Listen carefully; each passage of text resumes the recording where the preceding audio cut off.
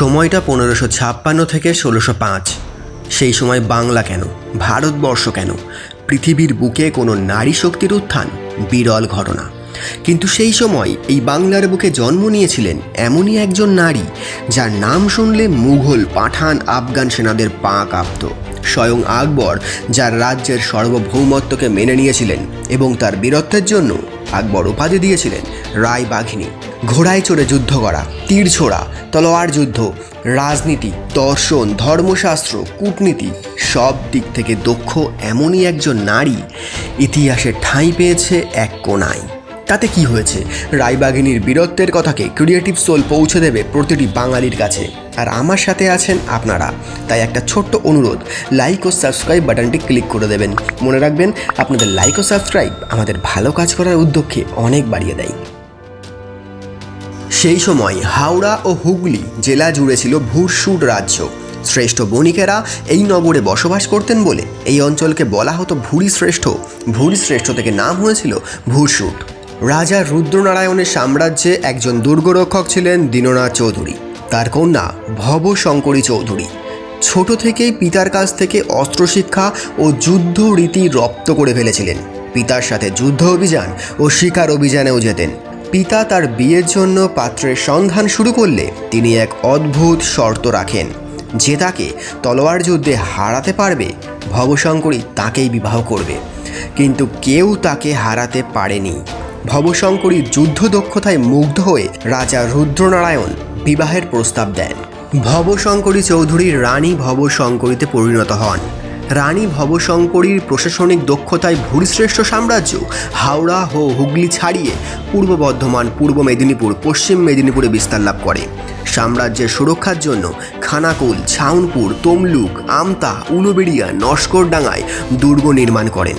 তিনি সেনাবাহিনীতে মহিলাদের একটি ইউনিট তৈরি করেন। ভাবুন একবার, আজ থেকে 500 বছর আগে এই বাংলার বুকে মহিলা সেনাদের ইউনিট ছিল। শক্তিশালী নৌবাহিনীও তিনি তৈরি করেন। এরপর শুরু হয় একের পর এক যুদ্ধ। 1565 খ্রিস্টাব্দে ত্রিবেণীর যুদ্ধে ভবশঙ্করী, রুদ্রনারায়ণ ও উড়িষ্যার রাজা মুকুন্দদেবের মিলিত বাহিনী অত্যাচারী গৌড়ের শাসক সুলেমান কারীকে পরাজিত করে। এরপর সুলেমানের পুত্র দাউদ খানও পরাজিত হয়। এরপর ভবশঙ্করীর পুত্র প্রতাপ নারায়ণের জন্ম হয় এবং তার 5 বছর পর রুদ্রনারায়ণের মৃত্যু হয়। এবার রাজ্যের শাসনভার সম্পূর্ণরূপে ভবশঙ্করী নিজে গ্রহণ করেন। বাংলায় তখন মোঘল পাঠান দ্বন্দ্ব চরমে। পাঠান সর্দার ওসমান খাঁয়ের সাথে ষড়যন্ত্র করে রানীকে মেরে ফেলার চক্রান্ত করলেন ভবশঙ্করীর সেনাপতি ও বাংলার আরও এক বিশ্বাসঘাতক চতুর্ভুজ চক্রবর্তী। রানী তখন রাজধানী থেকে বেশ কিছু দূরে ছিলেন, কিন্তু ভবশঙ্করীর কাছে ওই চক্রান্তের খবর পৌঁছে যায়। কিছু মহিলা দেহরক্ষী ও বাছাই করা অল্প কিছু সেনাদের নিয়ে ওসমান খাঁকে যোগ্য জবাব দেওয়ার জন্য প্রস্তুত ছিলেন রানী। রাতের অন্ধকারে দুপক্ষের মধ্যে তুমুল যুদ্ধ হয়। প্রচুর পাঠান সেনা নিহত হয় ও ওসমান খাঁ কোনো ক্রমে পালিয়ে যান। এরপর রানীর বীরত্বের কথা ও তার বাঘের মতো ক্ষিপ্রতায় যুদ্ধ করার কথা ভারতবর্ষের রাজাদের কাছে ছড়িয়ে পড়ে। রানী চতুর্ভুজ চক্রবর্তীকে সেনাপতির পদ থেকে সরিয়ে ভূপতি কৃষ্ণ রায়কে সেনাপতি নিযুক্ত করেন। তারপর তান্ত্রিক মতে রানীর রাজ্যাভিষেক হয় বাঁশুড়ি গ্রামের ভবানী মন্দিরে। পদচ্যুত চতুর্ভুজ চক্রবর্তী চক্রান্ত করতে থাকেন রানীকে হত্যা করে রাজ্য দখলের।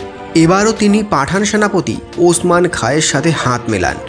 ভবশঙ্করীর গুপ্তচর ব্যবস্থা এতটাই শক্তিশালী ছিল যে সব খবর রানীর কাছে পৌঁছে যেত। ওসমান খাঁ ও চতুর্ভুজ চক্রবর্তীর নির্মিত বাহিনী বাঁশুড়িতে আক্রমণ করে। রানী নিজে যুদ্ধ পরিচালনা করেন হাতির পিঠে বসে। রানীর প্রশিক্ষিত বাহিনীর ক্ষিপ্রতায় কয়েক ঘন্টার মধ্যে পাঠান সেনারা পরাজিত ও ওসমান খাঁ নিহত হয়। এই খবর মুঘল সেনাপতি আকবরের কাছে পৌঁছে যায়। তিনি রানীর সাথে মিত্রতা করার জন্য মানসিংহকে পাঠান। ঠিক হয় যে কেউ কারোর রাজ্য আক্রমণ করবে না এবং আকবর রানীকে উপাধি দেয় রায়বাঘিনী। শেষ বয়সে পুত্র প্রতাপ নারায়ণের কাছে রাজ্যপাট ছেড়ে দিয়ে রানী ভবশঙ্করী কাশীতে চলে যান।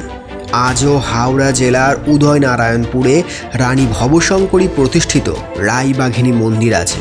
আজও গড় ভবানীপুর আছে। আমাদের একজন দর্শক বন্ধু কমেন্টের মাধ্যমে আমাদেরকে রাই বাঘিনীকে নিয়ে একটি ভিডিও করার জন্য বলেছিলেন, তাকে অসংখ্য ধন্যবাদ। এবং আপনারাও আপনাদের মতামত জানানোর জন্য অবশ্যই কমেন্ট করবেন।